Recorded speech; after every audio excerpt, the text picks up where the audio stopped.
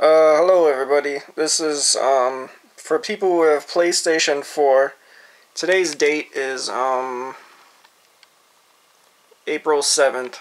I logged in on my PS4 and as you can see, this is my PS3 screen.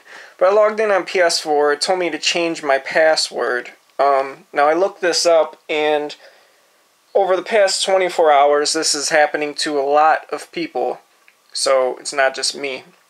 So I figured I'd post this help because it says change your password, and it says a password has been sent to your email, and then you go to your email and it hasn't been sent, and you wait hours and hours and it just never sends. Now some people have said if you check your junk mail, spam mail, which should be obvious or common sense, that it'll be in there. In my case it was not.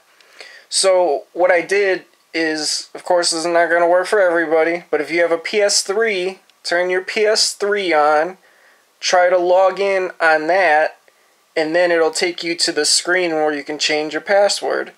So that is the solution to not getting the email verification email, and not being able to log into your PS4.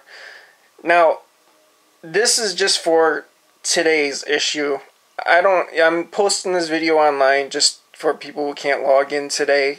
This may or may not work in the future, I don't know. So, if you find this video 6 months from now or some bullshit and you start complaining, oh dude, this shit don't work, well, I don't want to hear your fucking shit. I'm posting a solution for people today. It might work in the future, I don't fucking know. This is just a solution. I'm trying to help people out who are as aggravated as I am. So, I hope this helps somebody. Peace.